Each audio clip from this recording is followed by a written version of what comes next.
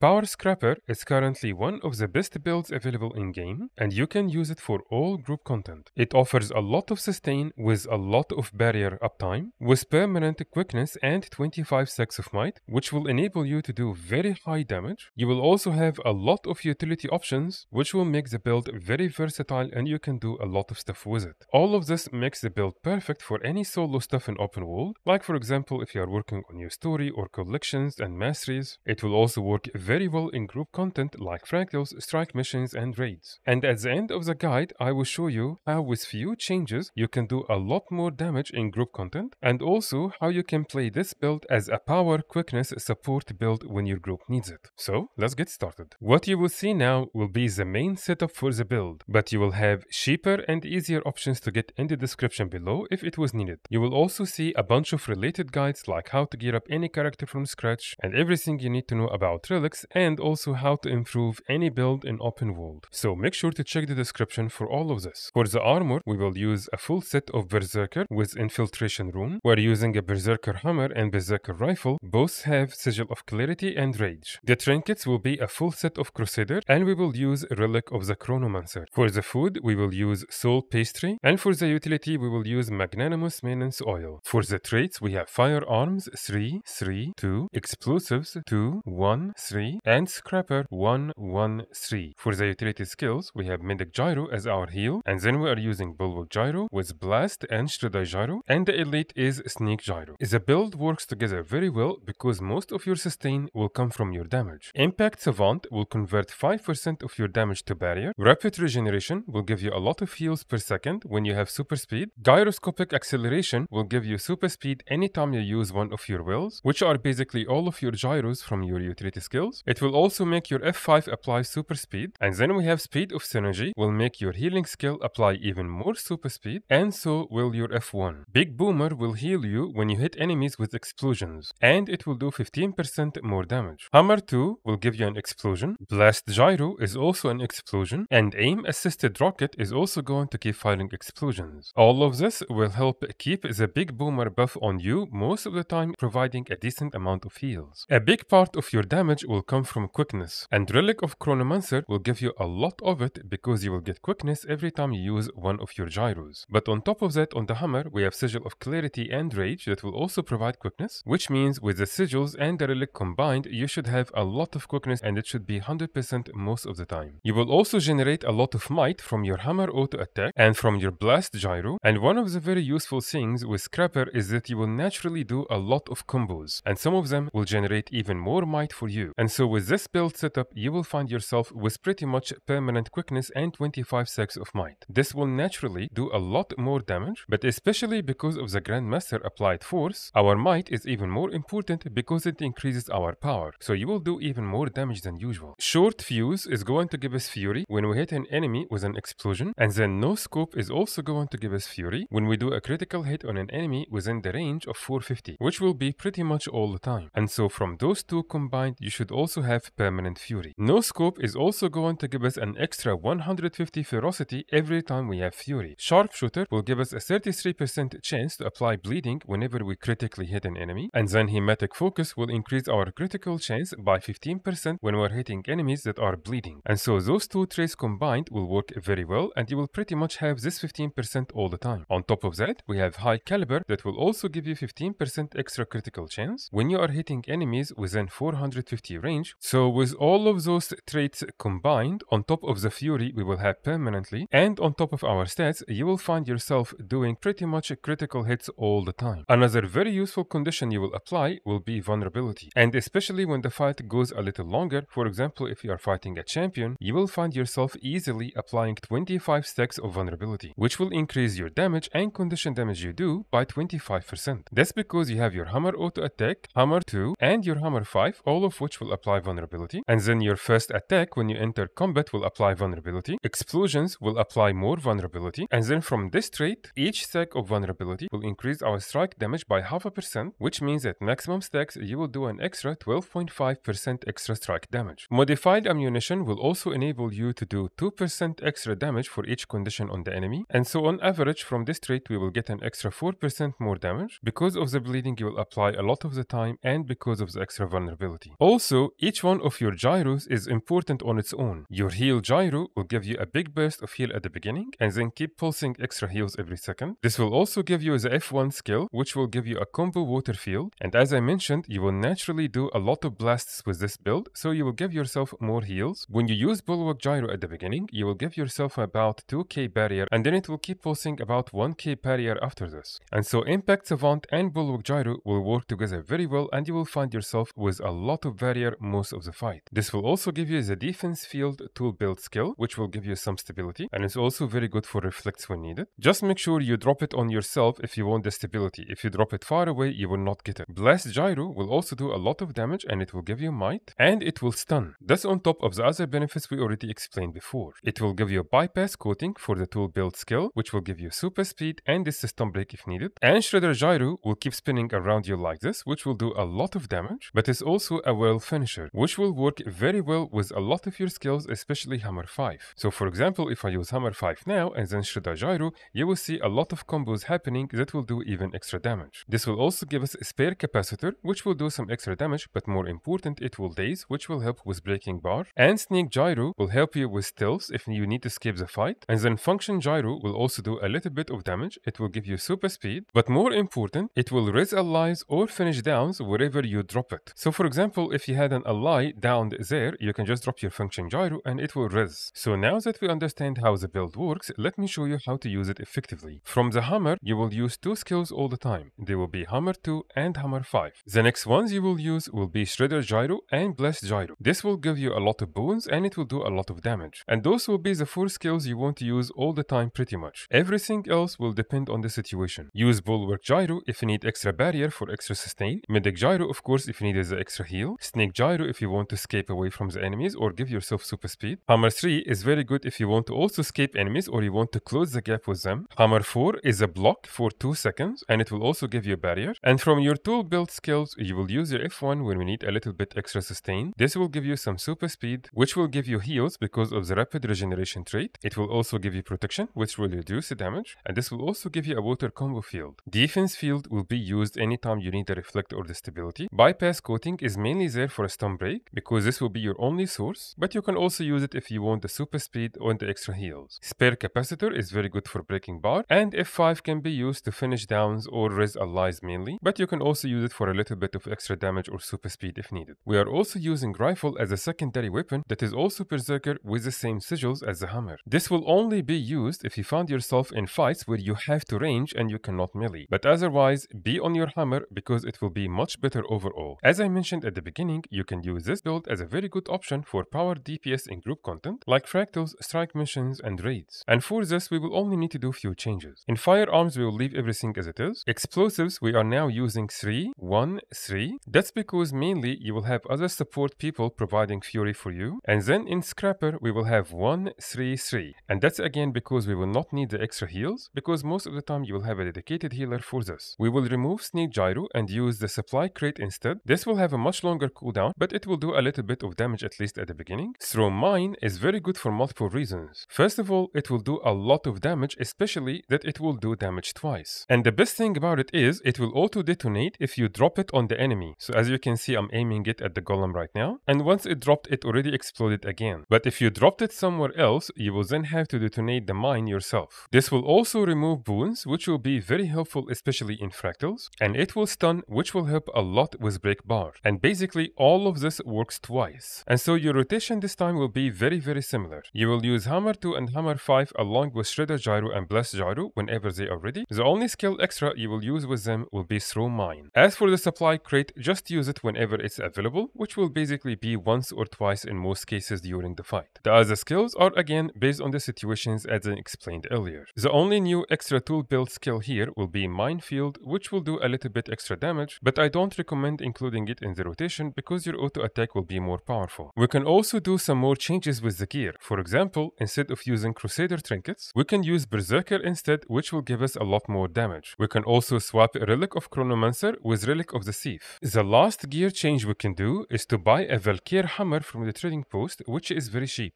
And in here we will use Sigil of Force and Sigil of Air. This will help increase our damage a lot, and if you want, you can do the same thing with a rifle. We can do even more damage by using Grit of Land Strength bronze for our utility consumable, or if you can afford it, then red of masterful strength will be even more effective. Also for our food, you will find yourself better off with bowl of sweet and spicy butternut squash soup. And if your group ever needed some extra quickness, you can use this build as a very good option for quickness DPS for group content. Firearms will be 3, 1, 2, and pinpoint distribution here will be mainly for the extra might to the group. Explosives we will use 2, 1, 3, and scrapper we have 1, 3, 2. And the main difference here will be the Grandmaster trait, which will convert 13% of your power into concentration, which will be very good to keep up your boons for longer. It will also give us quickness anytime we do a blast finisher or a leap finisher in a combo field. And by the way, this will also work if the combo field was from another player. It doesn't have to be yours. And in group content, you will see a lot of fields pretty much all the time on the bosses, and so you will do tons of finishers on them, which will help a lot to keep up the quickness. That's exactly why we're also now using the Sumper turret as one of the utility options, because when you drop that turret itself, you can then detonate, which will give you a blast finisher, but also the tool build skill for it is another blast finisher, which both will work very well and it will give you quickness. Supply crate will do double finishes, because when you drop it, that's a blast finisher on its own, but then you can also detonate, which will also be another finisher. Through mine will blast twice. Blast gyro will provide the combo field and the finisher at the same time. Your medic gyro is a water field. Your function gyro is also now a blast finisher, and it provides a field already, so it will do quickness just from that skill. Your F1 is also a field that will keep moving with you all the time, and your skill 3 is a leap finisher that will do it multiple times. So with this setup, you will find yourself applying tons of fields and a lot of finishers to give a lot of quickness. As for the rotation with this setup, you basically want to use your hammer 2, hammer 3, and hammer 5 anytime they are of cooldown, and you will do the same thing with all of your utility skills. And in the case of the supply crate and for the Sumper turret, make sure you detonate them. From your tool build skills, you also want to use your F1, your F2, and your F5 anytime they are available. What I just explained will be the ideal way to use this build to guarantee a lot of uptime of quickness. But if using that many skills is a problem, we can reduce that down to only 4 skills. That will be in that order: medic gyro, throw mine, hammer 3, and then blast gyro. I will show you now on the golem quickly, even without alacrity. Here is medic gyro first, and then throw mine, hammer 3, and blast gyro. And just keep repeating this over and over whenever those skills are ready. Make sure you will use the magnanimous maintenance oil and the soul pastry food, which are already the main consumables for this build. And if you want even more bone duration to be 100% extra careful, you can use relic of the herald instead. This will give you concentration every time you apply boons to allies, which you will do pretty much all the time. I hope you enjoy this build and it works well for you when you use it. And if you have any questions at all, please feel free to ask in the comments below and I will get back to you as soon as I can. And if you have any suggestions or requests for future builds, please also let me know in the comments. And last, if you found this guide helpful, please subscribe to the channel and give this video a like to see more build guides in the future. And don't forget to check the description for very important guides related to this one, and if you also want to see the rest of the builds that I made. I will now leave you with some footage for this build in action. Thank you very much for watching, and I will see you in the next guide.